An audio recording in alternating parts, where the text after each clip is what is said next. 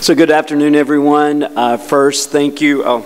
You know what? I'm gonna make sure that Mr. Ravishankar does not have to stop me. So I got my timer on my iPhone going. So good afternoon, everyone. I wanted to say thank you to my colleagues and counterparts at IMPEDA and SEAI for inviting the U.S. Food and Drug Administration and myself to join you today and to provide an overview presentation of FDA's regulations in the seafood industry. So I have the undaunting task of communicating to you in 20 minutes all of the U.S. regulations addressing seafood. Are we all ready for it? Okay, no, of course not. But I did want to say it's going to be, I think, a very productive presentation. But for me personally, I'm going to share a lot of different aspects of the programs that we work on here in India. I'm going to give you an overview of our office. But before I do that, can I actually just look around the audience? And I'm just going to ask you to raise your hand. So who is from a seafood company today? Can you just raise your hand? Seafood companies, seafood processors, farmers. Okay. And who is from an Indian governmental organization? Okay. And who is from an academic institution? And who did I not cover? Okay. I'll come and find out. I want to know who those groups are. So thank you very much. So obviously, let's just take that example. So the audience there's a lot of different folks here in the audience. My colleague, Pankaj Panda, who joined me today, we deal with a lot of different stakeholders in India. So the U.S. Food and Drug Administration has 4 offices globally. 2 are country-specific and 2 are geographic-specific. So we have offices in China and India, and then we have regional offices in Latin America and in Europe. So for China and India specifically, look at our agency's name, Food and Drugs. So those 2 countries supply a large amount of the food and drugs that are exported from those countries to the United States. We're based in New Delhi, so we work in the U.S. Embassy in New Delhi. I've been in this position for the last 3 years, so I've been very fortunate to get to know a lot about India and specifically about the India seafood industry. Our primary goal and one of our primary missions here in India is to work with our stakeholders, and that's both the government entities and the industries with which we work, to promote the safety of the food products and drug products exported from India to the United States. So as I look around the room, I know I've met a lot of you here in India. That's part of our outreach in terms of promoting educational overview of the seafood regulations and food regulations from the United States. The other part, we have full-time food and medical product inspectors here in India, and those individuals go to the different companies and inspect their facilities to ensure compliance with U.S. laws. So what I'm going to do today, this is actually, so we, of course, work on many different types of outreaches and overviews and programs. This is a new presentation that we've actually collaborated with the Demos Global Group, specifically Tanya Martinez, and so I'll go at the end, give her a little credit on that. So we're rolling out this new training module, and as I look at my time already, it's basically divided into 3 parts. 1 being the overview of the U.S. legal functions, 2 being specifically how we regulate seafood products, and then part 3 was to focus on the differences of the Food Safety Modernization Act and how that interplays with the seafood HACCP regulations. My goal today, I think, is to leave you with a couple of things that you can take away that you can remember from this discussion of what specifically is the U.S. regulating seafood and what are some of the more important requirements for companies that are manufacturing seafood products and exporting them to the United States. So let's, much like India, U.S. legal system is based on a series of laws and statutes both from the federal level and at the state level. But primarily for your companies that are exporting from India to the United States, you're going to be dealing with the federal legal regime. And in the United States, regulations of the seafood industry are shared between several different U.S. agencies. And specifically with those, there's different types of market clearances and import requirements, as well as the fact that your company may be subject to seafood inspections. So for the Food and Drug Administration, we basically any importers of food products intended for introduction into U.S. commerce, they're responsible for ensuring that the food is safe, sanitary, and labeled according to U.S. requirements. And that really goes at the heart of what the U.S. Food and Drug Administration, our goal here in India. Again, we're working with companies to ensure that the food that is produced is safe, sanitary, and again, labeled so that individuals that are going to consume those products know what the products are and can do so in a safe way. You know, we actually get a lot of different questions that have, and I'll actually leave you, I was actually going to start my presentation by giving you our, the India office email address. I'll do that at the end of this presentation. But one of the things we always are asked is, what is it we have to do to export products to the United States? Can we get, when do we get certified? How do we get approved by the FDA? So just to be very clear, the FDA does not approve companies to export to the United States. So the most important regulations you can remember is registration and prior notice. So when we go through these slides and we're trying to think of things to remember, registration, prior notice. So what registration requirements? So any company exporting food products to the United States must register with the Food and Drug Administration. That serves several different purposes, and the primary one is so that we know who is responsible for food being imported into the United States. The second is prior notice, and that's so that we know what food commodities are coming into the United States. So it's more of a notice and informational perspective.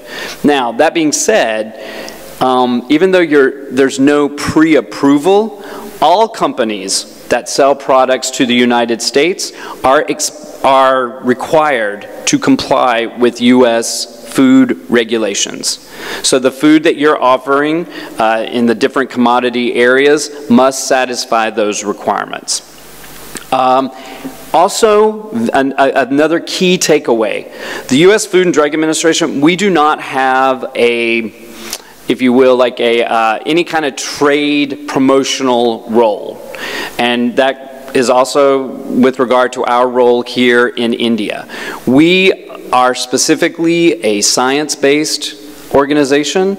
Our role is primarily to ensure the safety of the food being exported to the United States or that's being produced in the United States.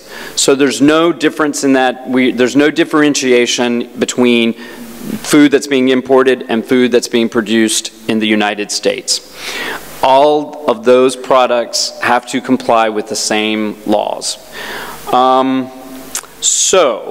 FDA is primarily responsible for the U.S. seafood supply, and that's including all the seafood that's produced in the United States as well as imported, with the one exception specifically, which was a recent development of solidariforms, which included in that group is catfish. So we get that question a lot. There's also a couple of other regulatory agencies that are just noted here, USDA and the U.S. Department of Agriculture, and as I said, they're responsible for catfish. That's one of their new rules, establishing their inspection program, and the Environmental Protection Agency, which works in collaboration with the FDA in terms of setting different standards for contaminants. Okay, so this is it's a pretty robust slide of all the different regulations that may apply to the food products with which your company may be involved. Obviously, I'm not going to have time to go into these. This may become, though, as I said, this particular presentation may become one that we either videotape or we engage on different occasions. So there may be an opportunity for us to provide this to you in another means. And at that time, we will go into these particular regulations in much more detail. But I do want to call out one thing that we always get a lot of questions about is food labeling. And I think just on a basic level, recognizing companies have a lot of requirements that they are required to comply with. Labeling is going to be different in India than it is in the United States, than it is in Europe. But as as we talk to a lot of different companies, obviously if you're exporting to the United States, you're expected to comply with those labeling requirements from the United States perspective. So again, all of these regulations are contained in 21 Code of Federal Regulations, which I am going to give a very brief overview in just a few minutes. Okay, so one of the things that a lot of companies ask in terms of marketing names. So I'm not going to have a lot of time to go into this, but there is a seafood list. So if you do a Google search for FDA and seafood list, and the internet link is at the bottom, there is basically a code by which the USFDA has worked out in terms of what's the name you should apply to the product. And so for a lot of your products, that's going to be pretty straightforward. But here in this category, the FDA's preference, they've worked out a code in terms of there's an acceptable market name and a common name.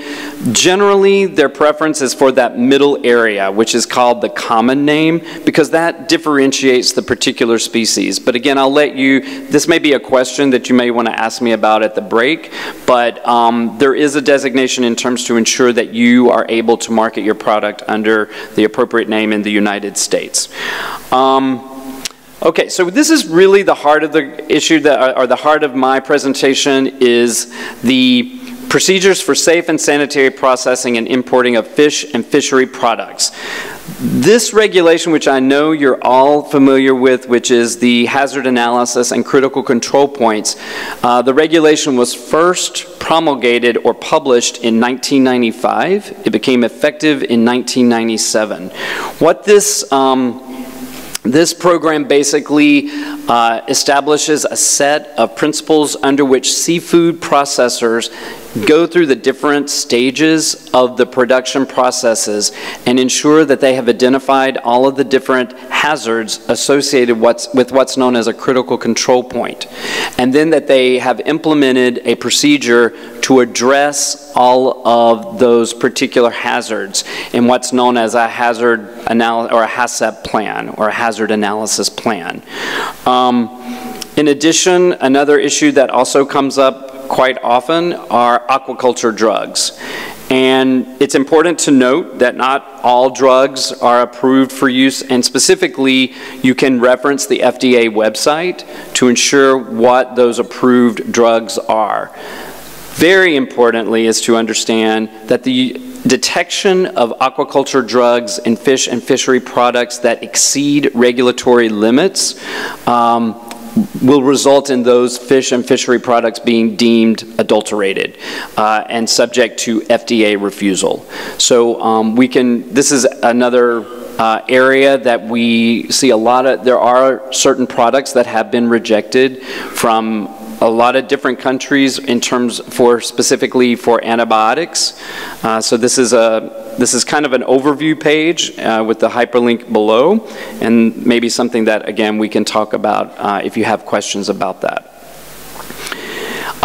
Specifically for the hazard analysis and critical control points, this particular, this is just a kind of an image of the front of this very thick book that is available online that basically gives all the guidance that the United States has in terms of informing seafood processors of the seafood HACCP principles. So it's worthwhile both downloading this particular publication from the FDA, or actually the FDA has a link directly there.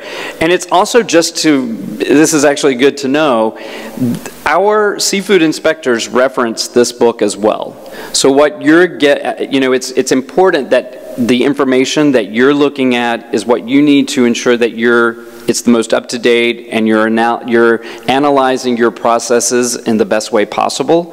So this is a very critical piece of information for you. This presentation is very, I'm giving a lot of links, so ultimately I hope you'll have a copy of this presentation. We'll work with you again, as I said earlier, to get copies specifically of all the additional guidances. So let me just move forward to this. I'm going to spend a little bit of, maybe a couple of minutes on these two slides. So the difference, but what I wanted to get at and what this particular presentation highlights are the differences between, again, FSMA, the Food Safety Modernization Act, and the Seafood HACCP regulation. Because we get a lot of questions from seafood companies. We know FSMA has been enacted by FDA. This is one of the more important kind of advances or kind of renewals of food regulations in the last 70 years for the Food and Drug Administration. So how does that impact our seafood operations? What I did here is we're going to do a kind of a very high level and very quick comparison because I have like 3 minutes. So generally, seafood products in the United States are regulated under 21 CFR 123. This is your very, and I always encourage everyone, I'm an attorney by trade, so I always, for myself, I go to the law, I go to the regulations, and I really encourage companies to do the same and to make sure, just go straight to the source, and if you have any questions, then follow up with the FDA.